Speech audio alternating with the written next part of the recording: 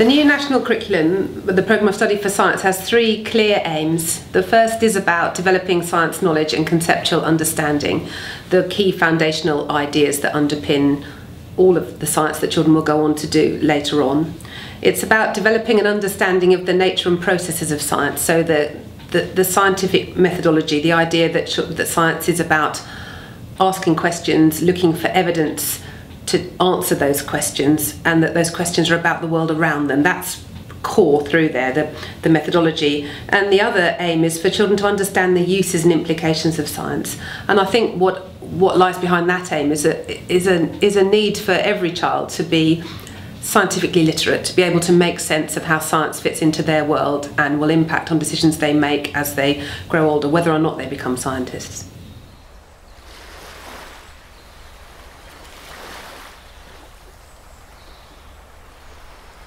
There are some changes within the curriculum. Some are to do with sort of where content is, so things have been moved around a bit. Quite a lot of the physics that was in Key Stage 1, like light and sound, electricity, forces, has been moved into Key Stage 2, but the ideas are there still. There's some additions at Key Stage 2. Evolution has come in at Year 6, digestive system, which wasn't there before. So there's some sort of content change.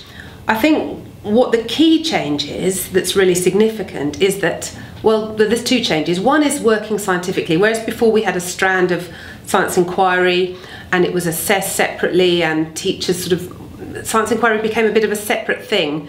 Now it's very clearly that working scientifically, as it's now called, is the way by which children will engage with and learn their science. So working scientifically has a much broader explanation of what it involves. It's not fair testing, for example. Fair testing is part of it, but where you have now working scientifically really addresses how children will learn science and make sure that they are very clear about that methodology.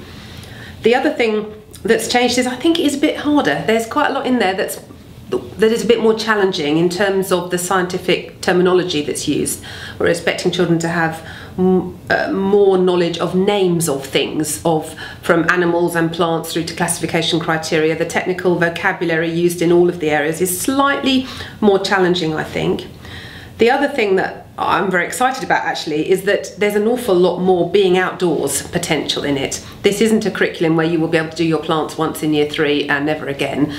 No more CRES. This is about children getting outdoors and really engaging with the outdoors in a sustained way, building up their knowledge as they go through from Year 1 to Year 6 of the world around them and how it changes over time. And I think that's a real opportunity for us.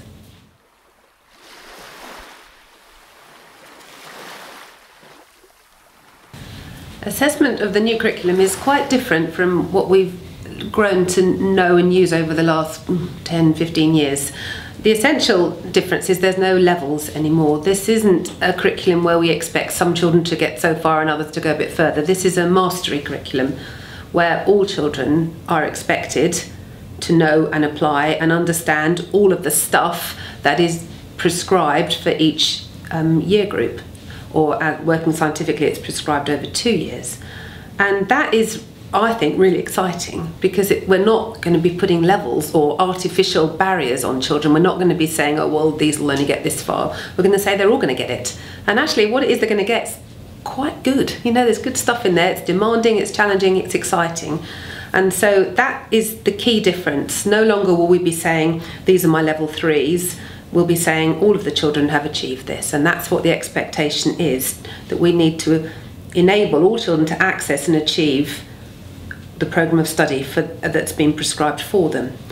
And schools are actually free to use their own approach to monitor that, because they will need to be able to check within a school whether children are meeting the expectations, whether they are covering the curriculum, whether they're achieving it. And schools have been given a carte blanche actually to find their own way to do that and to record it, and Ofsted will use whatever assessment information the school provides. So that offers an enormous amount of opportunities. It's also slightly daunting when before we've always had very sort of prescribed ways of being able to judge children's progress. So this, I think, takes us back. It puts a lot of, it means teachers' professional judgment becomes key. it becomes important that we're actually have a clear understanding of what it looks like for a child to understand that, how they will represent that, may represent the understanding or express it, and be able to know when that happens. And that's I think, a really good opportunity, because it takes us away from saying, did they do this on a particular day in this format? It gives us the chance to look over time at a variety of children's work, be it written work, drawings, oral work, how they manipulate equipment, how they set up investigations, how they analyse data. So it offers enormous amounts of potential.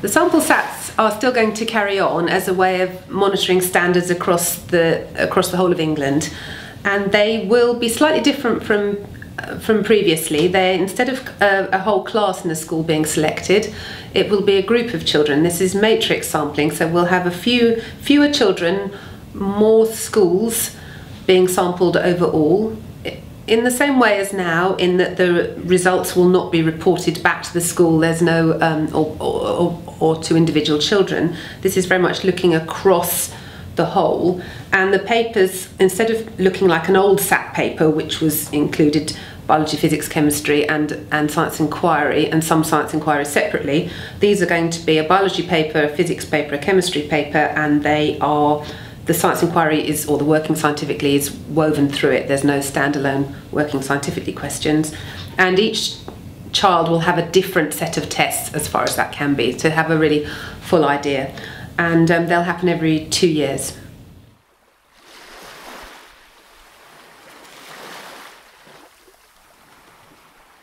Okay, in order to prepare for the new curriculum, teachers need to read it. And there's an awful lot of rumours go around about new curriculum and sort of mixed messages. So I would say read it carefully. It's not that long.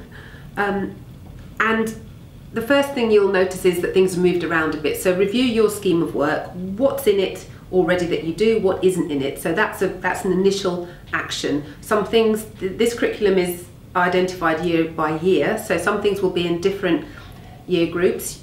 You could decide to keep with what you do already, but I wouldn't advocate that, because you'll end up missing things, and also the progression will not be as well managed as it has been in the curriculum. So you need to be looking at your existing scheme of work and seeing where any gaps are and where you need to move things around. You need to be ready for the changes to assessment. You are going to have to be thinking about this and thinking, how are we going to be able to judge and monitor children's progress across this new programme of study and be able to demonstrate that to somebody else. And so I think there's a key issue about developing teachers' confidence in assessment of science, in teacher assessment of science, and that will be linked to developing teachers' confidence in some of the areas that they're less familiar with, the new bits of science that have come into this.